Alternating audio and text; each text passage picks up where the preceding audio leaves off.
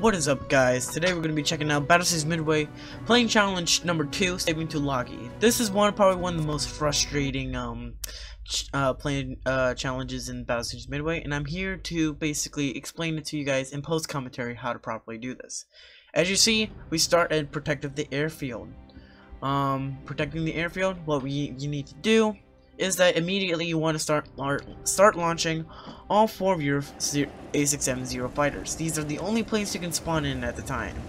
So yeah, you can only launch in zeros, spawn all 4 squadrons of zeros, and let them get flying and get to the south area of the map, because immediately you will have some B-17 squadrons that will be coming after you. These B-17s usually come in raids of 2 squadrons, but there's multiple squadrons that usually come in.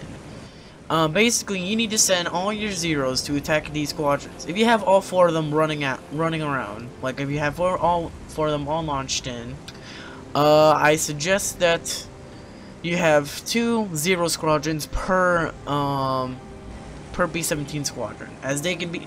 You probably need to use all the firepower you can get in this fight.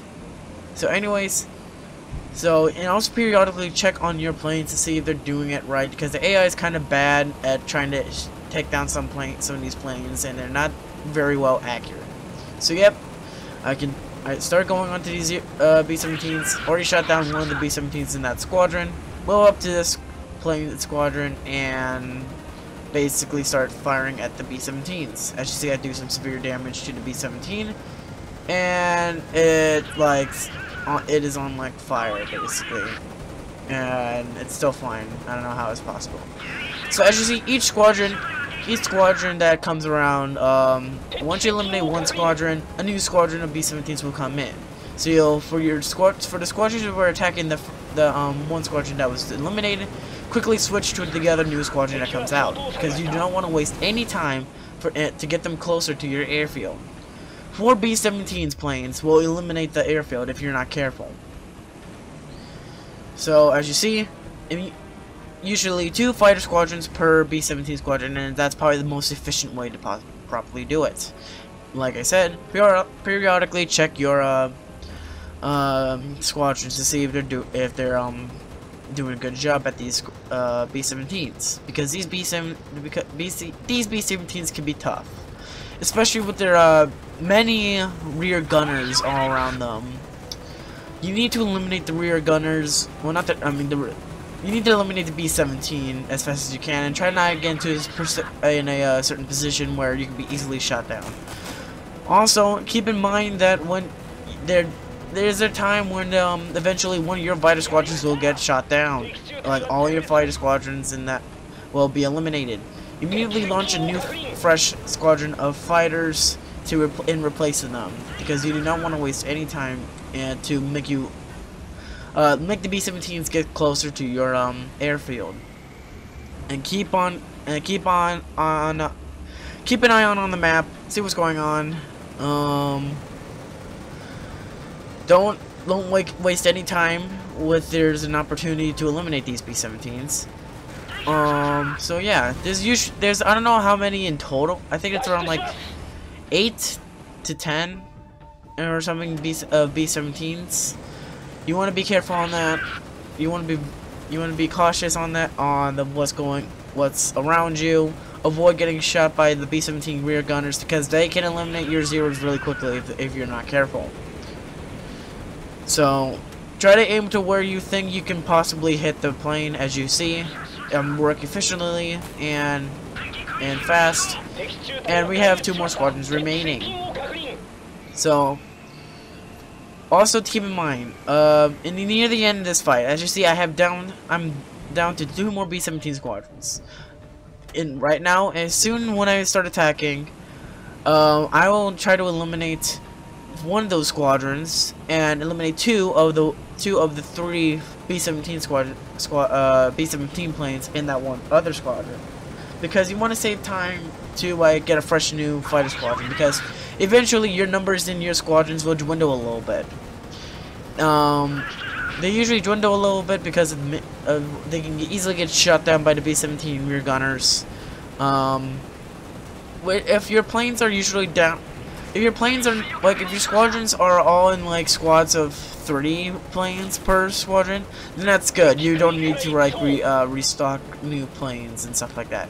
But if you have squadrons near the end of this fight with less than 3 fighters, you probably want to land them and get a fresh new squadron.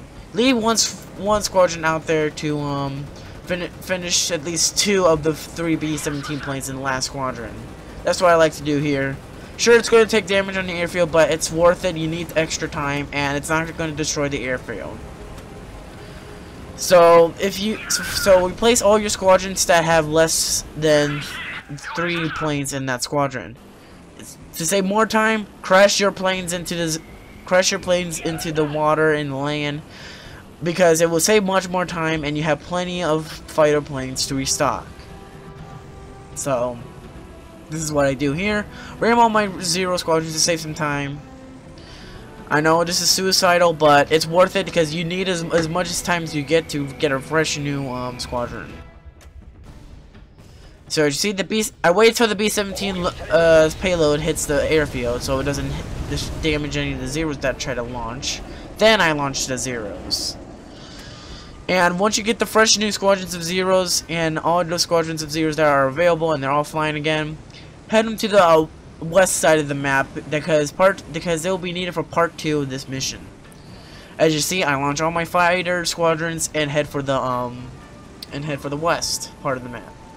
Now, it's usually preferred to have squadrons of 4 squadrons of 3 planes because it's more efficient that way. So having 2 squadrons of 5 and an extra squadron of 2 will not really work out. It's not efficient, especially in certain times when you need as much as squadrons as you can to eliminate certain bomber planes. So, anyways, I relaunch my planes, get fresh new squadrons, and I make them head for the west while the B-17 tries to make it run for it and escape, and try to hit for the battlefield. This will give you enough time to get your planes into nearby that west side of the map. So yeah, you don't have to really attack that B-17, as the B-17 will get to the battlefield, out of the battlefield, and it will despawn, and then part 2 will start. So yeah, that's pretty much it in this part. Until this, I'm gonna remain silent for a little bit until part 2 arrives, basically.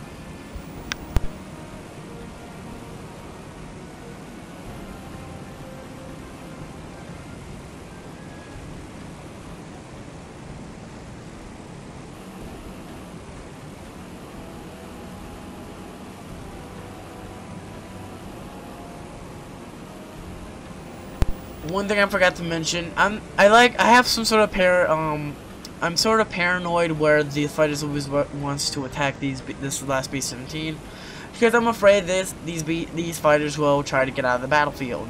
That's what I'm also afraid of, and plus at that time they wouldn't catch up to that B-17 plane. So, anyways, part 2 is about to begin as the B-17 gets the heck out of the battlefield, and yeah. My zeros are in position for the next part of this mission. So let's get this rolling, am I right? So at this point, you save the airfield. You don't have to worry about the airfield at this point in the mission because that was the only attack that was against on the airfield. So as you see, you save at this mission. I saved the airfield, which is good. But not for long, because now you need to protect destroyers here. But what, you may ask? But with basically bomber planes, torpedoes, and dauntless dive bombers. I don't know why I call it dauntless dive bombers, but dive bombers and torpedo bombers. Now this could get a little bit. I find for me it's easy to handle because these planes are a lot weaker compared to the B-17, so they can easily be shot down. So usually there's multiple of these bomber squadrons here, and usually you want to pair your squadrons for like 1 squadron per bomber squadron, because 1 squadron of 3 will easily take out the squadron of 3 bomber planes, to be honest with you. And as you see, unlike in there was only 2 bomber planes from the B-17 part of the mission, there's more planes that will show up, such as here we have already 3 squadrons of bomber planes. Like I said, these bombers consist of Dauntless dive bombers and TBF Avenger torpedo bombers. Now, these destroyers the Fubukis are kind of strong, but there's certain things that you have to worry about. First off, about the Dauntless dive bombers. Dauntless dive bombers can carry. They all carry 1,000. All of these Dauntless dive bombers will carry a 1,000-pound load of a bomb. These bombs, depending on how many, these bombs can get a basically 50-50 chance of a destroyer's magazine to explode, because dive bombers can easily blow up a destroyer's magazine if they hit it correctly. So that's one thing you have to worry about the Dauntless dive bombers. Now the torpedo bombers. Now the AI likes to not have like the repair crew for the ship, so it doesn't repair the ships. So it's like, so that means 2 torpedoes. So basically 2 torpedoes can eliminate a Fubuki class destroyer. So you got to be very cautious on that as well. But luckily, on the bright side, as a Fubuki class destroyer, they are highly maneuverable, and they can easily maneuver around. They can easily move around to avoid these torpedoes, so I don't want to say it's a big issue. To be honest, my main big issue is the Dauntless dive bombers, as they have a higher chance of eliminating the destroyer with a magazine hit more than torpedo bombers getting to a destroyer. Now, what I like to do, if you're in a position where you have to eliminate either a torpedo bomber squadron or a dive bomber squadron, I recommend getting the dive bomber squadron instead of the torpedo squadron, because you need to because torpedoes can less likely hit a destroyer than a bomb, and the bomb could critically one-shot basically your destroyer with a magazine hit. Also forgot to mention, there's 20 waves of these there's 20 squadrons of these bomber planes, 10 TBF Avengers and 10 SPD Dauntless. So yep, pair your fighters into 1 fighter squadron per bomber plane. As you see, there's more than 4 bomber planes that usually spawn in, but you're gonna have to keep up with the time of them spawning in. So you gotta keep up with the pace. Don't like try to slow down and try to eliminate the bomber's planes as much as fast as possible. Wait, I don't even know that is proper English, but yeah. As you see, I'm doing fairly well. I don't think I haven't lost a single plane yet, and my fighters are doing their job at eliminating some of these bomber planes. So there's not really an issue. One thing is that you're gonna have to be very careful on some of these fighters planes. They tend to go off to like, if you order them to go to attack a target, they will if there's another target in front of them before they get to their actual target, they will start attacking those bomber squadrons, and it tends to distract them. And it's like, the problem is that I don't want 2 squadrons to attack 1 bomber squadron, because you need to spread out your forces. So as you see, if you roughly get around like 2 to 1 bomber squadron, like as you see, I have only I think both of them are Avenger torpedo bombers. Usually at this time, you probably want to have your zeros to move out and get to the east side of the map, because if you have like around like 3 bomber planes left, like of Dauntless or dive bombers, Dauntless dive bombers or TBF torpedo bombers, you don't have to really worry about that anymore, because it won't sink. Most likely, it won't sink a destroyer. So as you see, I only have 1 squadron of Dauntless dive bombers. They're really not. There's a most likely chance that it doesn't get a magazine hit. Luckily, in this map. In this mission I meant. So yeah. So around when you get 1 or 2 squadrons remaining, you probably want to have your have your fighters move to the east side of the map to prepare to the next assault that will come after you, basically. Now, one thing I also forgot to mention, you don't need to protect both destroyers. You need to have at least one destroyer to remain alive, to remain operational, basically. That's nice how they give you 2 destroyers instead of 1, but yet again, they can easily sink if they are unlucky and get magazine hits and torpedo hits. So as you see, I checked to see what's going on. I think some of them hit the Yukizuki, and it starts taking on some water, but it survives. The ship survives. So use your time to get your fighters to the east side of the map, as the destroyers take out the remaining bombers. You don't have to really worry about those bombers because they will be shot down by AA, because they will just fly around and not do anything. Seriously. So yeah, this part of the mission is not. You're about to see why a lot of people hate this mission so much.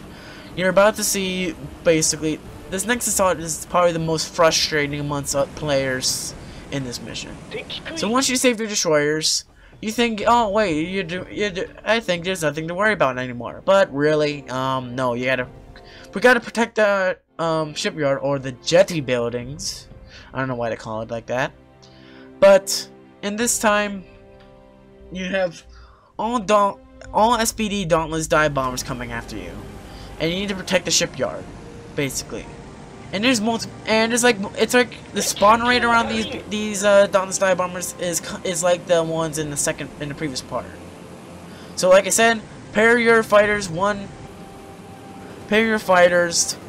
into one fighter squadron per bomber squadron. Now, what makes it so difficult is that the close distance amongst these bombers, and the close distance to the spawn of these Dauntless dive bombers and the shipyard, which is quick. As you see, you have basically half the distance compared to the second part of the mission, so that makes it more difficult. Not only that, if four Dauntless dive bombers make their payload onto the jetty building, it's game over for you. So you gotta be careful on that. As you see, there's 15 squadrons of these Dauntless dive bombers. You need to keep up with the pace and try to eliminate these bombers as fast as you can before new Dauntless dive bombers spawn in. As you see, the spawn rate is sort of similar to the amount of time of the previous part of the mission with the combination of torpedo and dive bombers. So that's what makes it difficult, because you have half the distance to get to the shipyard for these bombers, and four Dauntless dive bombers will eliminate the shipyard. And another thing that causes an issue for me is that some of these fighter squadrons, they tend to like I said, what I said before, if you told them to attack something, they will attack. If there's a certain target that's nearby, they will attack that target even though that's not even their actual target that you told them to attack, which makes it frustrating because you're making one squadron of dive bombers to run free to get to the shipyard, and you don't want to waste any time and don't want to get them any close to that shipyard. So it's probably one of the most difficult challenges, like I said here. So, but if you time it right, and hopefully the AI is not dumb and doesn't attack the same squadrons as other fighters are shooting at. If that sort of situation happens, I say you probably want to switch to one of those fighter squadrons and eliminate that squadron so they can actually attack their target. Because you don't, like I said, you don't want them to get any close to the shipyard. As you see, it starts to get a little bit close as the Dauntless dive bomber starts to close in. But luckily, these heroes are keeping up with the pace, and I think we managed to get some of these guys eliminated before they even get to their diving position. So, as you see, five remain of these enemy squadrons. So, it starts to work really nice for me. I'm not sure if I think it was just luck for me. I'm not sure. You just gotta hope that you're lucky. Hope that the AI is not dumb and it attacks different targets that you want them to do. And hopefully you time it right and they won't like cause any issues. As you see, I started to get a little worried because I see a dauntless dive bomber closest in. So I started to get a little worried. But, and also as that, my zeros start getting shot down, which is another issue. But luckily,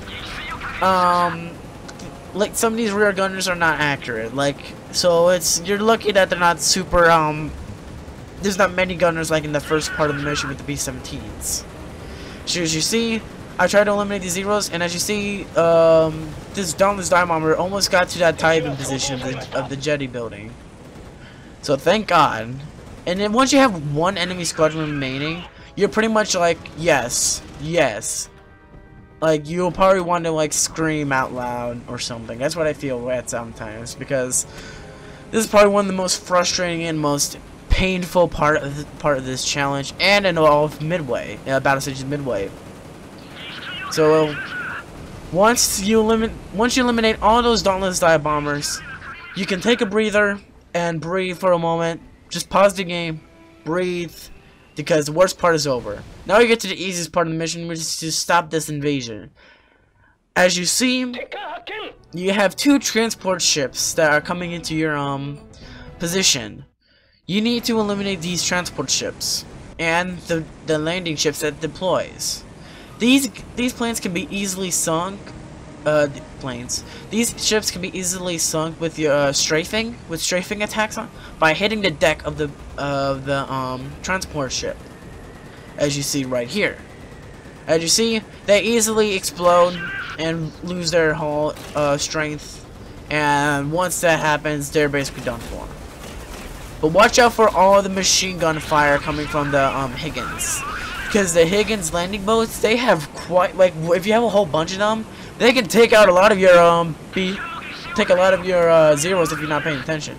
Not only that is that they're actually kind of faster than the Japanese landing boats, so you got a little bit less time.